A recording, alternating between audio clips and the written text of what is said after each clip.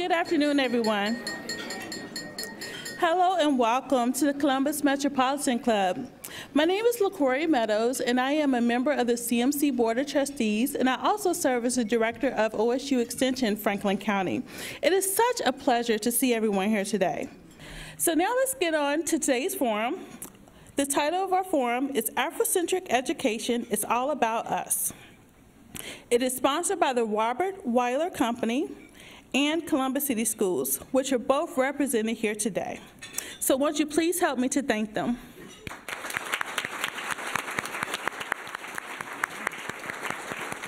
Thank you so much. Education is a process of harnessing and guiding inner potential. Thus, an awareness of one's identity is a critical foundation of learning.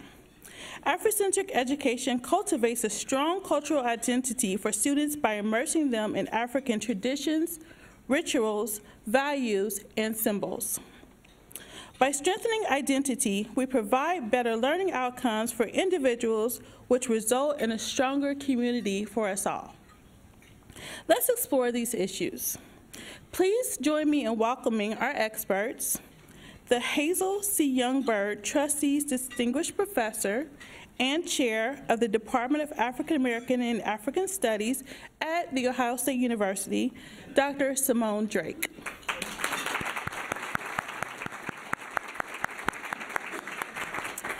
Secondly, we have the Director of the Columbus Africentric Early College, Todd Walker.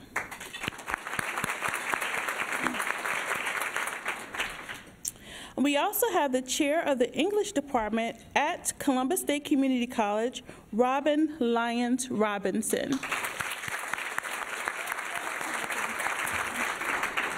And last but not least, our host for this afternoon is the founder of Artfluential and the 2018 Sankofa Emerging Leader Awardee, Mr. Marshall Shorts. Marshall, the stage is yours. All right, we'll go ahead and get started. How y'all doing today? All right. So good afternoon. It's an honor to be here along with these distinguished scholars on stage. As I prepared for today's panel and my nerves began to set in, I began to ask myself a lot of questions. Mainly, did I really understand and know what Africentric education was? I am by no means an expert of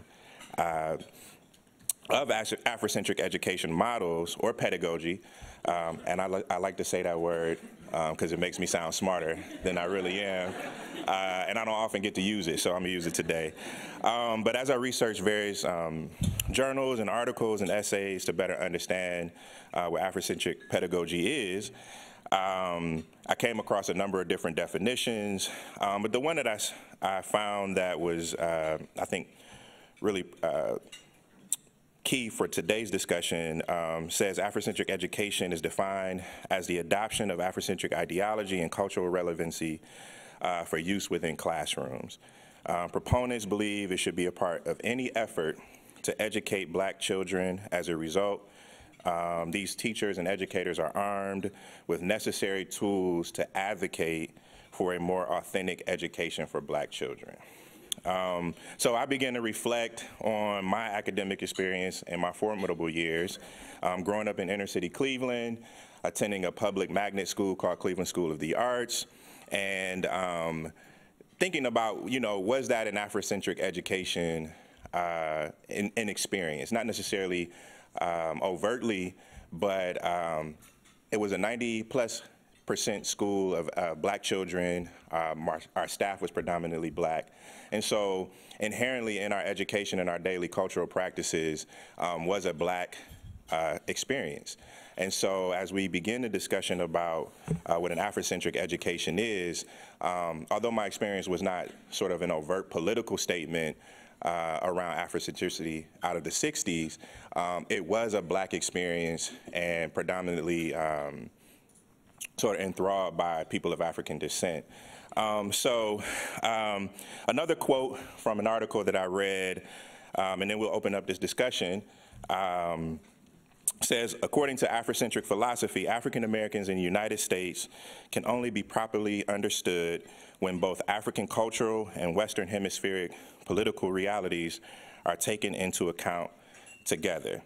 And so considering these things and my experience and the impact that that had for me and my ability to kind of see futures and community and affirmations of experiences of people who look like me here in the United States and in the African diaspora, I believe I really had an Afrocentric experience based on that definition. So I want to kind of open it up for discussion so we can get right into it to the panelists, but I want to start by asking, considering that some people in the audience may not have a definitive definition of what that is, by asking the panelists, and you can expound on it however you wish or in no particular order, how would you define an Afrocentric education and why you are a proponent or not a proponent of this model?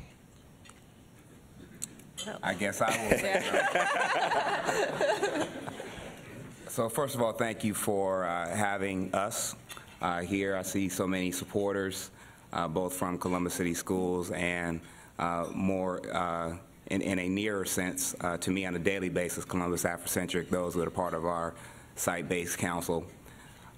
When you think about what it means to be African-centered, usually African-centered education speaks to the pedagogical process, the educational processes, whereas Afrocentric is a perspective. Our vision at Columbus Africentric is high achievement early college for each student as we affirm, and this is where I think is critically important to the dialogue today, the positive leadership of African Americans to benefit the global community. And I like the way that the conversation has been framed in terms of it being all about us. Because us, to me, is not, does not just speak to African Americans, it speaks to all humans. And the way that we approach African-centered education at Columbus Africentric is not just for African American students, that the benefit of knowing the contributions of African Americans is benefits all of us. And that we are all more well off when we are more well informed about what those actual contributions have been. The reason why we need an African-centered education or a concept called Afrocentricity is because, as most of us know, of the historical process, particularly in America, of segregation and racism that has much maligned the concept of what it means to be an African American. There's disinformation, misinformation, and lacking information about what the meaningful contributions of those from the African diaspora have made to the global community. And so what we are about is a process of rehabilitation. Both for African Americans and for the broader community in terms of understanding the efficacy of and the capacity that we all have as members of the human family, which includes those of African descent. And just to piggyback on that, I also agree that the students that are attending Afrocentric or Afrocentric educations have so much to give back to the rest of us. With Columbus State's partnership with Columbus Africentric, I was directly involved with those students in the classroom and working with them. I was the Columbus State representative for the English classes they were taking, and so the students, we started working with them as early as 9th grade. And we're still working with them, and it might be under a different umbrella now, but our teachers are saying that these students, they bring so much more to our Columbus State classrooms. So our Columbus State students are learning from the students who have this knowledge and this information that most of them have never been exposed to, coming from more of a Eurocentric educational experience. So definitely, I feel also that there is a need for an Afrocentric perspective in learning for all of us. And if the way to get that started is to start when they're in kindergarten, I'm all for it. Okay, I guess I can speak from more of the higher education perspective. And you know, my department at Ohio State, African American and African Studies, is not an Afrocentric focused department. There are such departments. Temple University, probably the most famously, with Molefe Asante founding that department, and also this sort of ideology of Afrocentricity. But then you also have other sort of twists on that, Africology, which is at the University of Wisconsin. And so but my department and all departments, they came out of protests during the late 60s, early 70s. And I would say that, one thing that we currently struggle with that in some degree is about centering, although I think there's no way to do that, the kind of work that we do, without having a very global perspective that is both Western and non-Western. But the kind of something that we wrestle with now is when Black Studies departments and programs were being formed around the country in the 60s and 70s, and then the ones that came on later in the 80s and 90s, it was in response to the lack of work on the African American experience or on the global Black experience in the traditional existing academic units. And so one thing that we have to contend with now as a department is that many of those units now do this work. And so then the question arises, kind of where does African American, African Studies in regards to my department still fit into kind of institutional structures, right? When you begin to start having repetition, when in sociology, political science, English, history, these departments that were not doing this work at the time of our founding are now doing it as well. And so what is it that we do that might be different, or how is it that we do it that distinguishes it from these other disciplines, or how might we work together with them? Right? So those are some of the things that we have to work with, kind of around ideologies that do frame Blackness and an investment in incorporating that into intellectual thought. Thank you, thank you. Simone, you spoke to the inception of Afrocentricity out of the 60s in that era. What was sort of the conditions that brought this about, and and then used as an educational tool in schools and higher ed? I mean, I'm sure we know in general, like the 60s and Black people, but particularly in the educational setting, why is Afrocentricity a thing in education now? And that's to anybody on the panel, but one thing I would say is that was birthed a bit later. Okay. I mean, very early on, even before the 60s, 70s. There were ideologies around Pan-Africanism from like the 19th century, and so you saw some of that kind of global focus during the Black Power movement, during the Civil Rights movement, with interest in Black people's experiences globally, and then sometimes also other kind of marginalized groups, right, and not just people of African descent. This is not my area of expertise, actually, Afrocentricity. I can't say that I can say all of this definitively, but if you're talking about somebody like Asante, I mean, he did not start publishing on this topic until the 80s and into the 90s. So it isn't really what framed the discipline of Black studies. It was more of the academic, political, intellectual, historical, cultural representations of Black people's experiences from contact with the Western world through the transatlantic slave trade, and then also another arm, which was social responsibility. Right? How do you engage the community? How do you get this information beyond and outside of the academy? So these more kind of niche, I think, sort of ideologies developed as the discipline was evolving, and then you started seeing different directions that different groups went. Any other panelists want to?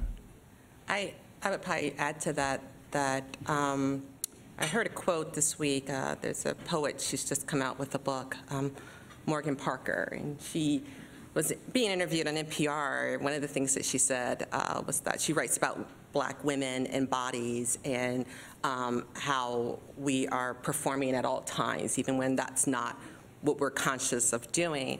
And she had a quote that said, my body is an argument that I did not start. And that just kind of rang with me, and I think particularly children of color, African American kids, need to understand that because that's the reality that they live in. And so if their education can incorporate that kind of critical thinking about how they exist in the world, that gives them the agency and advocacy to succeed. And so right now at Columbus State, we're just starting to think in terms of what can we do to support students of color, particularly African American male students. We see an increasing gap in their achievement. And so their first year of college, our goal is for all of our students to finish their first 15 credit hours their first year of college. And we see that with African American males, they're missing the mark. And it's decreasing from year to year, and we're asking what can we do to solve that. And I think we need to be looking at, well, who's successful with our African American males when it comes to educating them? Is it and are those successful places? Is it our HBCUs? Is it our K through 12 programs that have an Afrocentric focus? So I think I happen to believe that there is something that they're doing. We all know that the majority of doctors, engineers, attorneys, college graduates, in terms of African Americans, are coming out of our HBCUs. And so we might need to be looking at what is it that they're doing that the rest of us can mimic. Mm-hmm. And so I would add that I think part of the work that we do in education is the social emotional. It's not just obviously we're teaching math, we're teaching chemistry, we're teaching English, but the self-concept that students bring to their learning impacts how well they think they can learn. And we know that that students, and there's all sorts of literature that talks about the belief gap and how students are impacted by particularly students, disproportionately students of color, and some of this is correlated with socioeconomic status, by how the folks that are in front of them feel about them and emote about them and quote unquote believe in them or what they believe about them. And I think part of that is because of this notion of self-concept, and again, this idea of needing an African-centered approach, I think really emerges from where we have found ourselves in terms of how, as a rationalization for slavery, we mythologized all sorts of wrong ideas about who African and African Americans are. And so now there's a rehabilitation that needs to take place.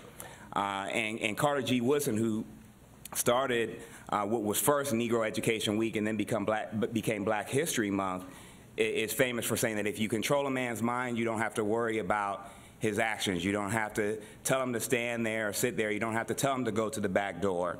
And he talks about how even if you don't tell him to go, he will go there of his own free will and volition. Why? Because his education makes it necessary. And so education in that sense is broader, right, than how we oftentimes think of it. But I think it becomes important, particularly for this conversation, that when we're looking at our youth, that all students, right, need the adults that are in front of them to believe in them. But there is a particular sort of cultural conversation that we are combating when it comes to our African American youth. And part of our task at Columbus Africentric is to teach students to become critical consumers of the cultural information in which we are all situated. Because some of that information is helpful and some of it is not. And so how do you process messaging in such a way that it encourages you and inspires you and moves you in a positive direction rather than causing you to stagnate or regress.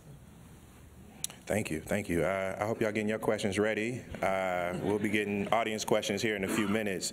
To your point, as I think about my experience, I always, I'm a firm believer that exposure is a doorway to possibility. And so just optically being in a space, and my school was 4th grade through 12th grade. And so being in a space where people of African descent were celebrated on a daily basis beyond Black History Month paved the way for me as a creative entrepreneur of the possibility that I could do that.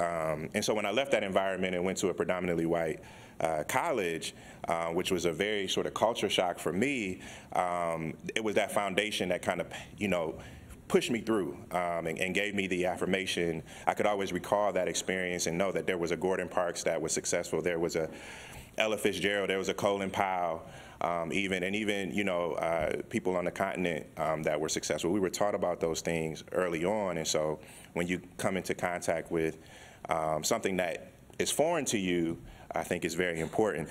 So I want to get a couple more questions in before we open it up to the audience.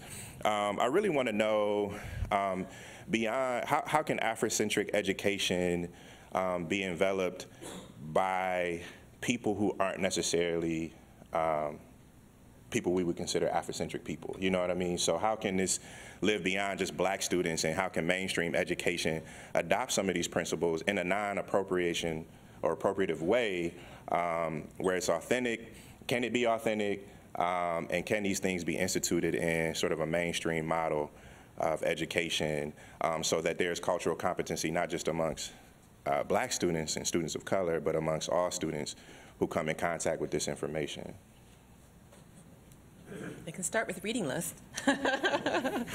Just coming from my discipline. And I think, to Simone's point, I think we do see that educators, particularly at the college level, are making a greater effort to make sure that their reading lists are more diverse.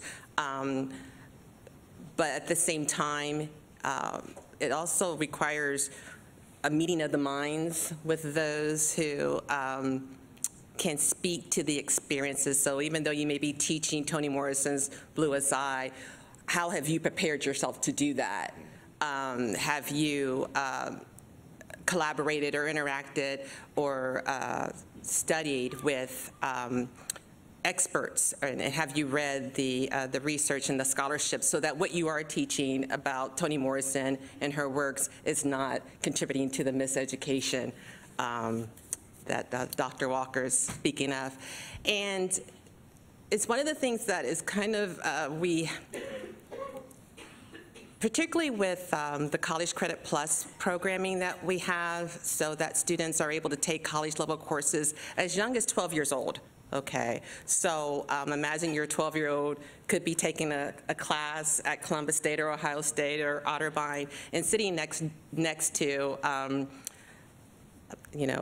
African-American woman who's had a world of experience. And so what does that dialogue and that conversation look like, even if your reading list represents the diversity that we're all seeking in the Afrocentric perspectives? And so there's lots of questions that I think we're still needing to talk about, dialogue about, and think about, because I get lots of calls from parents.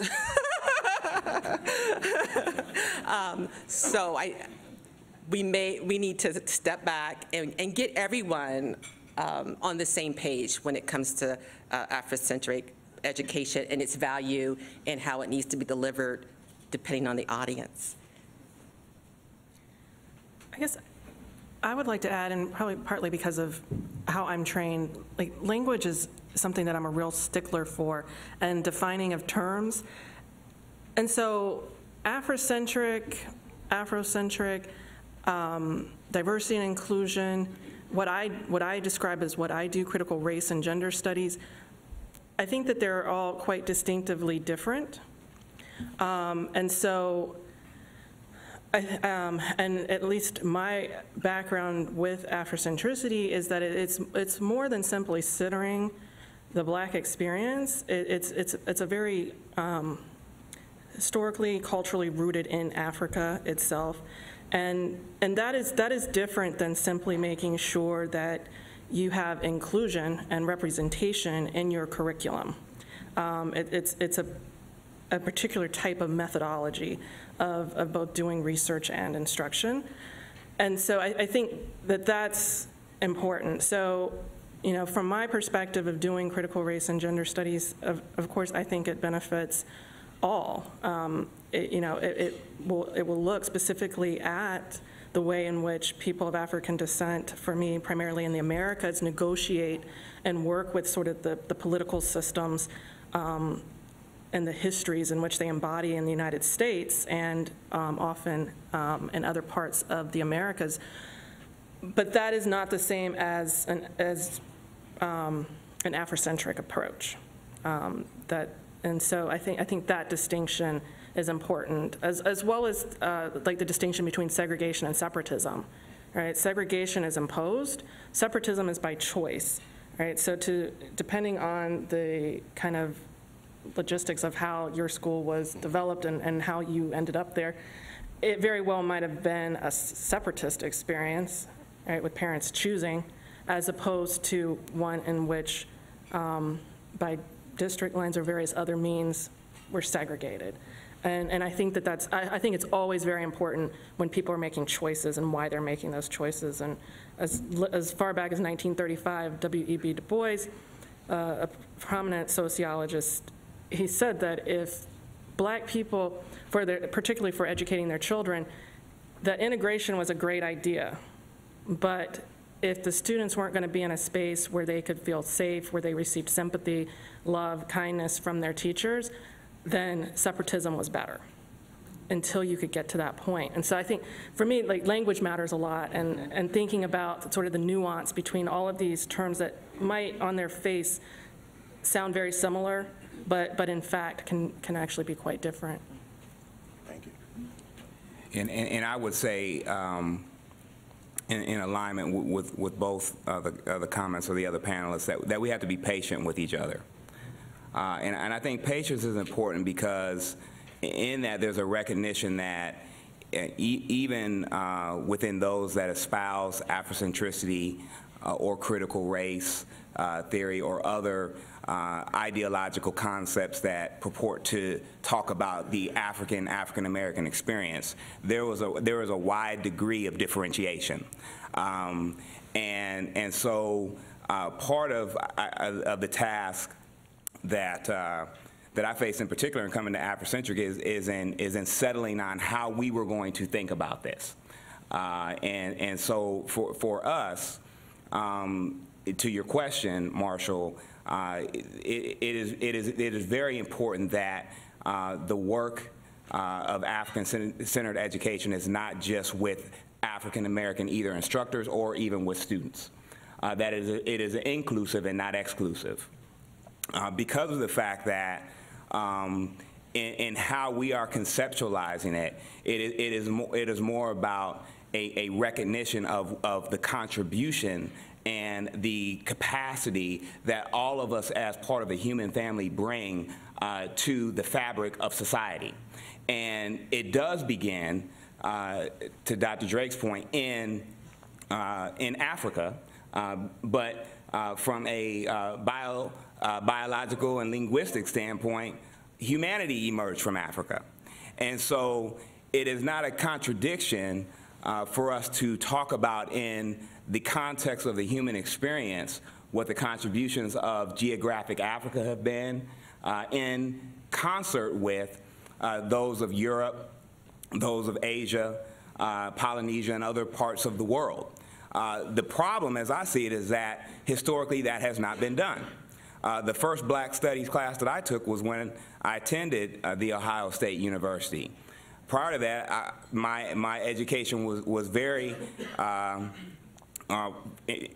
typical of probably most people in this room, Western-centered. And there's nothing wrong with that, but there's more than that. And so part of the recognition of how we are choosing to promote the Afrocentric is in intentionally including and focusing on what those contributions of historical Africa have been, and how those contributions validate not only the existence of African Americans and the capacity of African Americans today, but how they speak to the capacity of the whole human family as it relates to how we move forward together. Thank you. And I also want to mention that when we talk about Africa, it's not a country, it's a continent, and has a lot of diversity within the continent. It has its own set of history of conflict and unity. So as we talk about Afrocentricity, let's keep that in mind and keep that in context about the totality of an African experience on the continent and beyond. We will be moving to audience questions in just a few minutes. If you have a question, we have a microphone right over there next to the Columbus Metropolitan sign. You can begin to line up there as we get a final thought from the panelists. And I want to kind of bring this back to Columbus. And I'll start with you, Dr. Walker. How have programs like the burgeoning connection between Columbus Africentric Early College and Columbus State College worked to strengthen ongoing education in your school, but how can that sort of be replicated in other Columbus City schools that aren't necessarily African-centered? And please, don't be shy. Have questions, and you can make your way over there now. Well, I would first say that I think it is replicated. I don't think, and as a matter of fact, I know that we are not the only school that is fostering these connections with colleges and universities. What is now more broadly known, the early college model, as it was first conceptualized, was focused specifically on underrepresented populations and disadvantaged populations as it relates to higher education outcomes. And that was in Ohio, at least in the early 2000s, and the Bill and Melinda Gates Foundation was instrumental in pushing a lot of that work forward nationwide. What has since happened with College Credit Plus is that the opportunity for students to experience the college coursework in high school, or in some cases earlier, has been made available to students in every high school. What I think was critical and still remains critical for our work at Columbus Africentric as an early college is the support element, because much of our work focuses on students who are first generation and or who are part of that underrepresented population. So the critical conversation becomes, for me, how do we support them in this transition? The reason for early college is that how do we begin to not only make college more affordable by giving students the opportunity to earn college credit while they're in high school, but how do we also create a supportive context for them to begin to experience college and all the nuances that go along with it.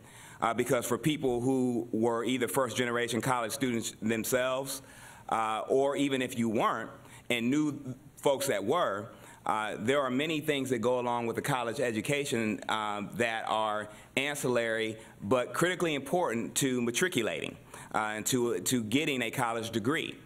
And the data around where we struggle, and there's a lot of work that is good work that's being done in increasing those outcomes, both at Ohio State.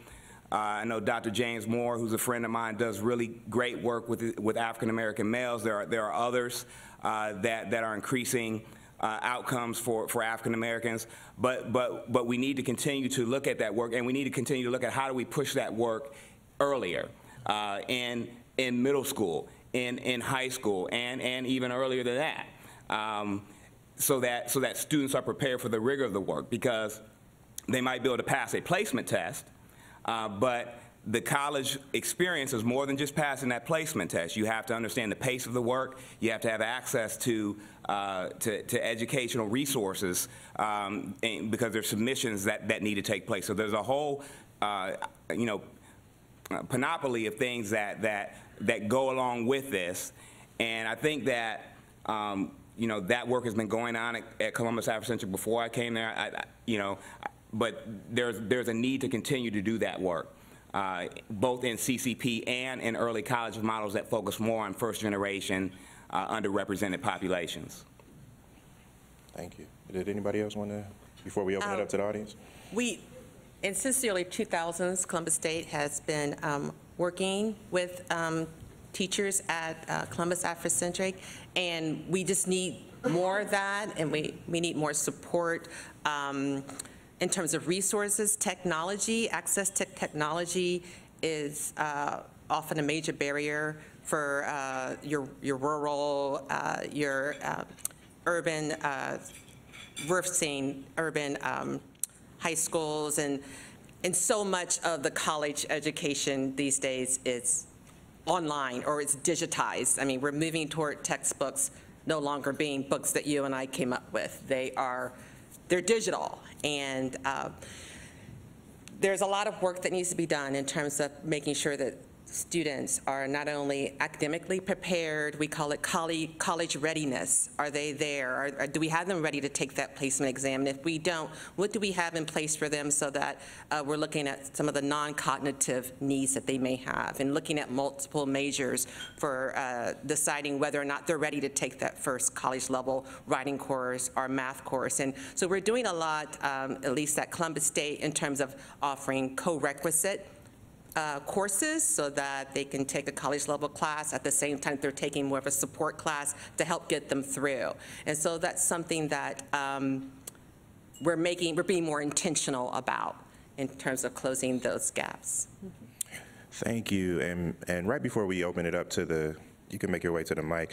Columbus City Schools does have a mentoring program. So even though if you're not an educator, you can get involved, and that is really important in the development of our village in Columbus. So it's the CMC tradition to take questions from the audience. So as you step to the mic to ask your question, please state your name and ask a question. You know, you know, you can have a comment, but please end it with a question. We want to remember questions with a question mark. So you got to put that rule once if I didn't say it enough, right? A question. But please proceed. Well, thank you for giving me this opportunity. My name's Nicole Makeda, and I guess I had a concern that I was going to phrase in some type of way of a question now, so my mind is spinning. But I think my concern is, as I was listening, this isn't sounding new. It's not sounding fresh. It doesn't sound like we're really trying to stay current. The 60s were 60 years ago. And I think my concern is, as I was listening, I thought about the James Baldwin quote where he said to be, and I'm going to paraphrase, to be a Negro and relatively conscious is to be in a rage almost all the time. And so my concern is, if we're just educating young people to better understand themselves and then kind of leaving it there and not addressing the wider society that they live in and the lack of opportunities, are we really just setting them up to just be frustrated? And so my concern is, I feel that we need to start revising our strategy. I understand the importance of focusing on the student getting to be a better person. And I like to look at it as the seed versus the soil kind of analogy. The students are the seeds, and they need to be stronger seeds. But I think I really implore everybody in the room to understand that it's really about the soil, and that's really where the work is. It's in the environments that we're sending these babies to, that it's really about power. And I just don't feel that an Africentric education, as much as it does for us as a person, it doesn't empower us. So I guess I'm going to make my question now.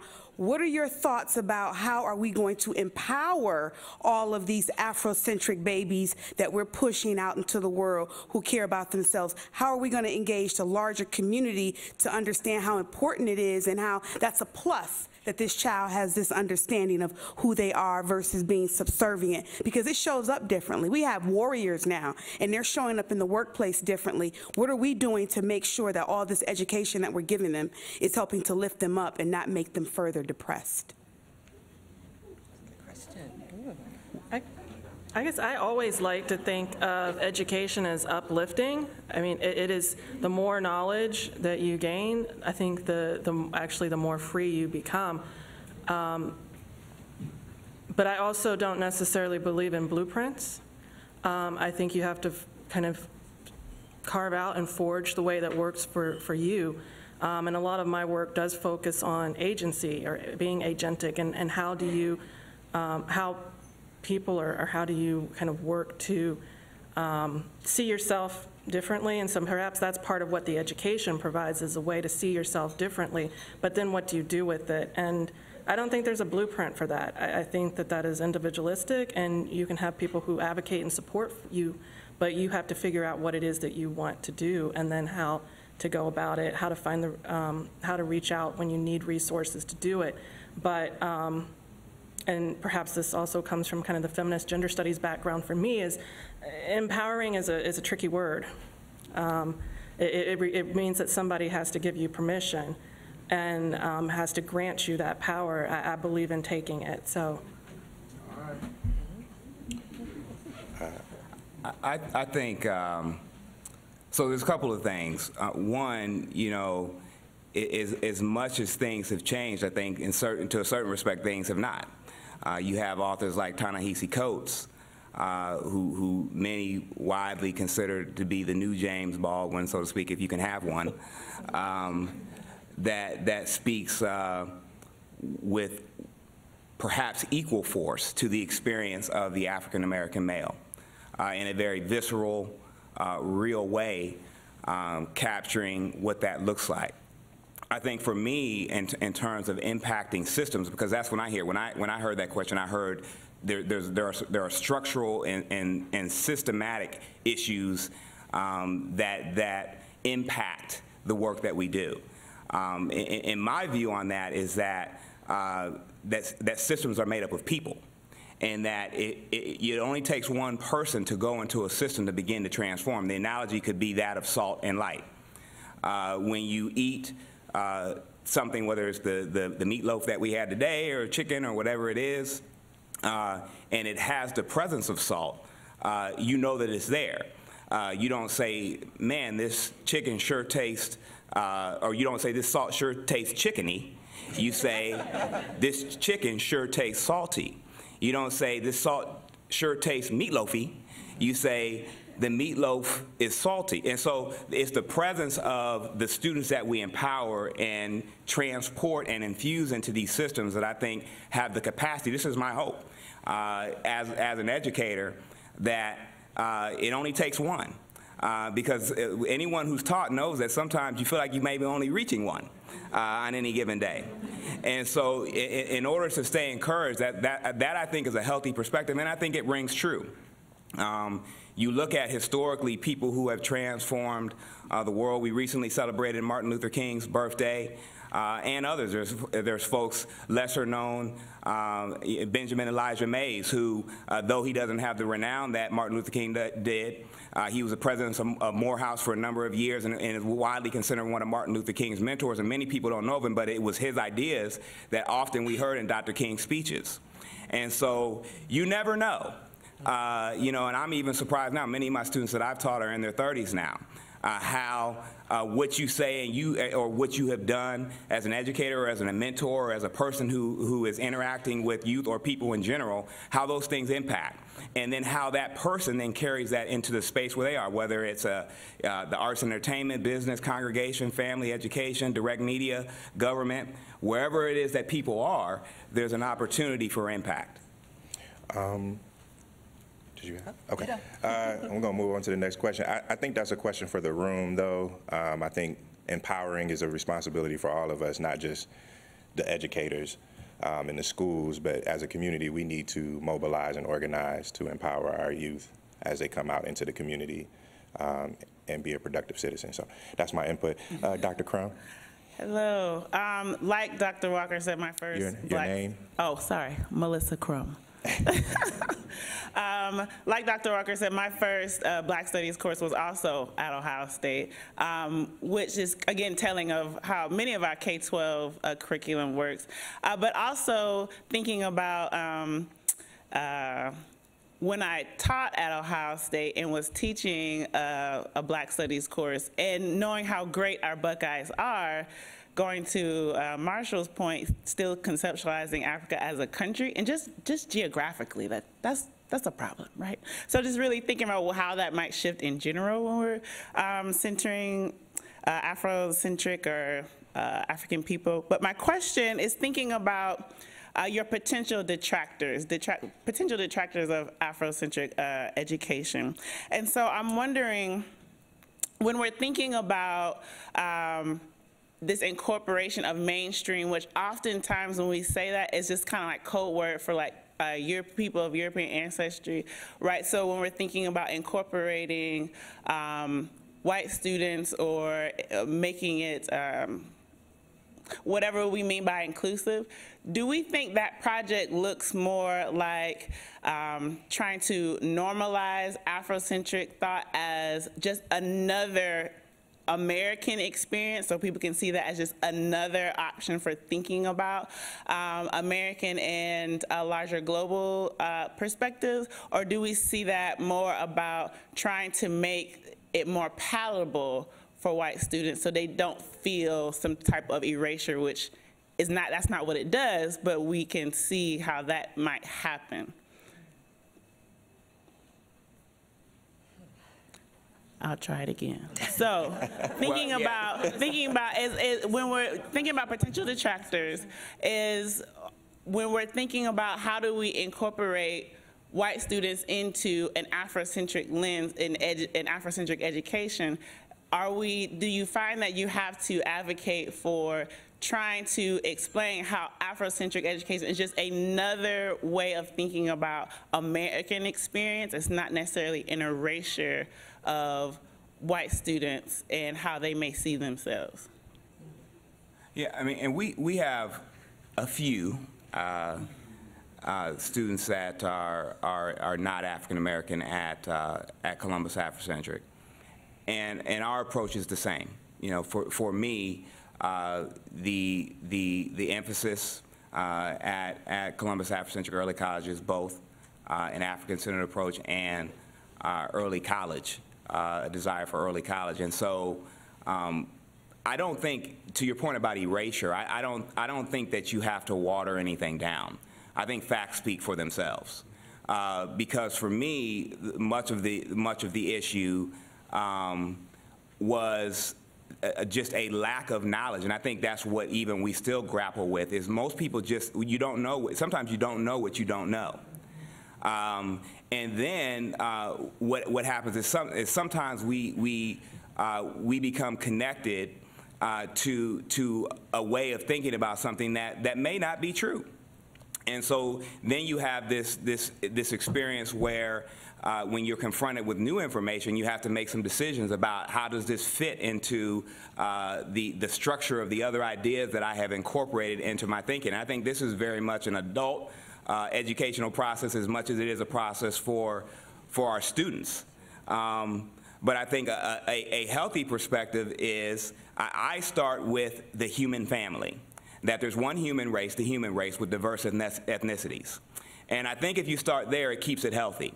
And then what you can say is, yes, one of these expressions that is unique and has unique attributes and influences and adds a unique spice to the human family is it can be African-centered or from continental Africa, from the experiences of Africans. And you look across the world, and those are very unique, from music to scholarship, to culinary arts.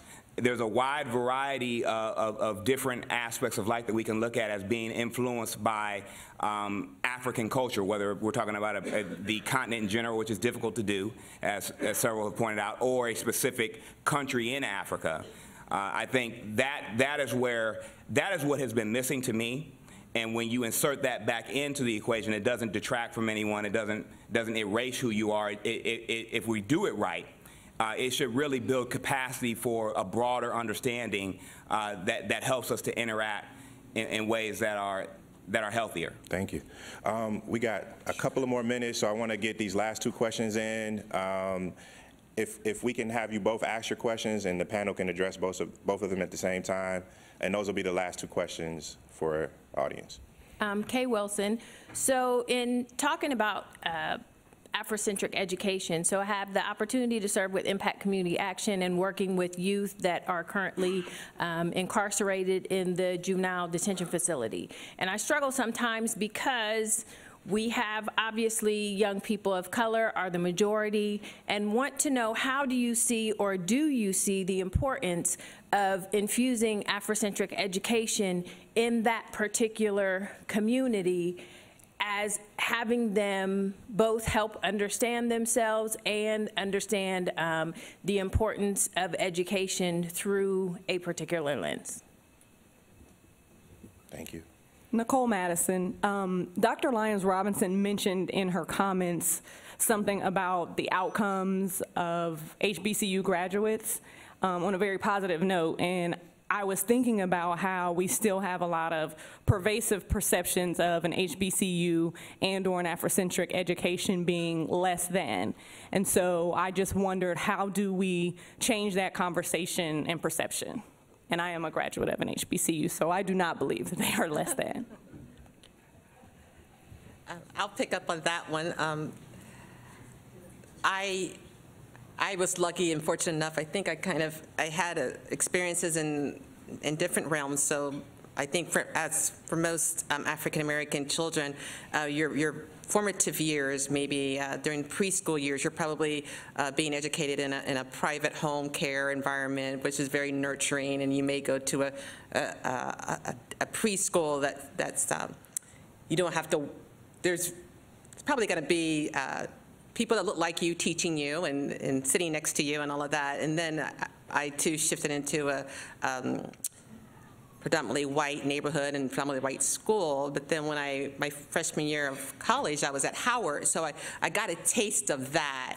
And with it being an HBCU, it was just like, whoa, it was culture shock. And I think we were all in culture shock. And then I transferred to OSU. And I think that, yeah, that was another transition, right?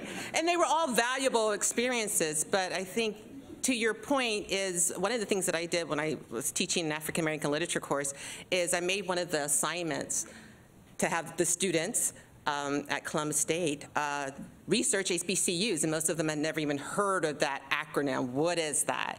And they went out and they researched it, and they actually interviewed graduates of HBCUs, and they got a taste of, or they learned more about, there's a different way of experiencing higher education, and this is how some people think about us or think about their lives, and so it opened things up. I don't know if I answered your question, but yeah, I think that there is much to be learned from that experience, and we need to maybe be interacting more or collaborating more with some of our HBCUs, many of which are right here in the state of Ohio. And if there could be partnerships, integrated programs, those types of things. Thank you. I guess to the question about incarcerated youth and educational, I guess, access as well as perspectives, I certainly think that that a knowledge of the Black experience can be really important. But I majored in classics and English, and I didn't see classics being a world of different from when I then did a master's in Black studies. So when you think about it in regards to how you produce knowledge, what counts as knowledge. And so I think that the two can go together. So, like, for example, I have 3 sons.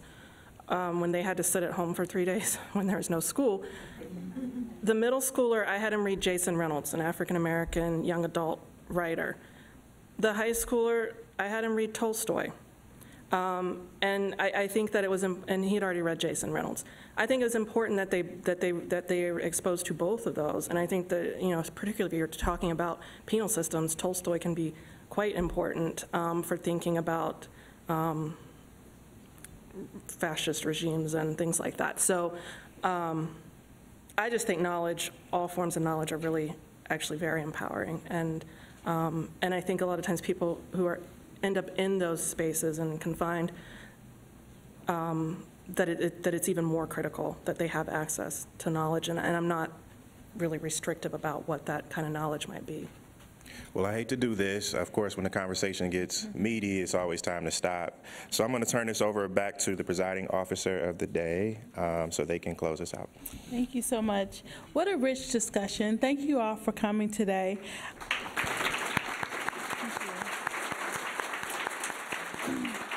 I, too, am a graduate of an HBCU, so thank you for noting that it is important to partner with these institutions. I would not be standing here if it was not for Tennessee State University. Please join me in thanking our sponsors, the Robert Weiler Company. Thank you so much. Thank you. As well as our friends at Columbus City Schools. Thank you so much. And also join me in thanking our speakers, Dr. Simone Drake, Dr. Todd Walker, Robyn Lyons-Robinson, and our own Marshall Shorts. And again, thanks to all of you for being here today. We look forward to seeing you again soon. Have a great afternoon.